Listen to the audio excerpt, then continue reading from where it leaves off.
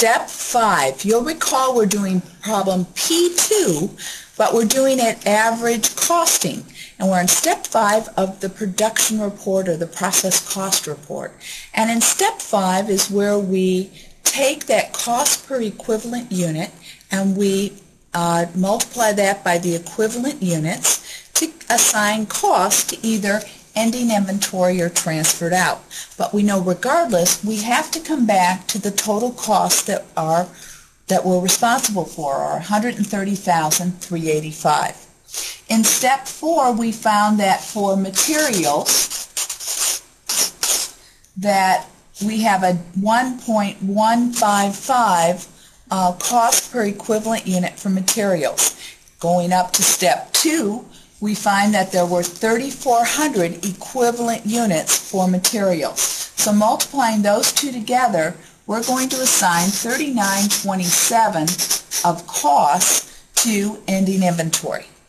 Likewise, in step 4, we found that our cost per equivalent unit for conversion was 0.856, and we're going to multiply that, going back to step 2, the equivalent units for ending inventory, which were 1,700 equivalent units.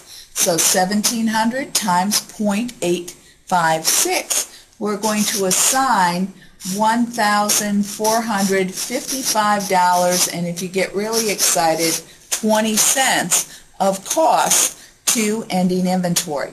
So adding these two together, $39.27 plus $14.55, ending inventory is going to be assigned a total of $53.82. And I'm going to leave the 20 cents off. So one more time, the dollar, this comes from the 1.155 comes from step 4, yeah, and the 3,400 and the 1,700 come from, you got it, step 2. So let's find it real fast, just to make sure. Right here and right here. That's the step 2, equivalent units. Here's your cost in step 4.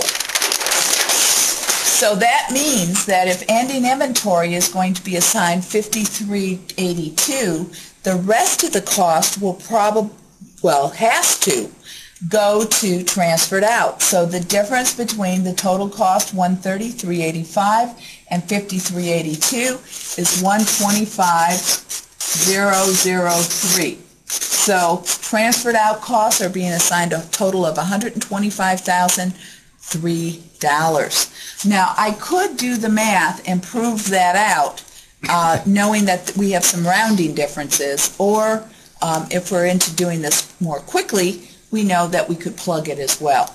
Now, why did we do all this? Well, we did it for the sake of that fabulous journal entry, debit work in process, next department, or we could also be debiting finished goods if the product is now done. And we're going to credit work in process, this department. And the amount that we use for this journal entry is the amount transferred out. Because it's going transferred out, TO, it's going to someplace else, of $125,003. So I'm going to debit WIP. I'm going to credit WIP for $125,003. I post it to my WIP account as a credit, $125,003, and because I've made this entry, I can now find my ending balance in my work in process account for my department, and it comes out to be the $5,382. So this is average costing, 5 steps to success, using P2 as an example.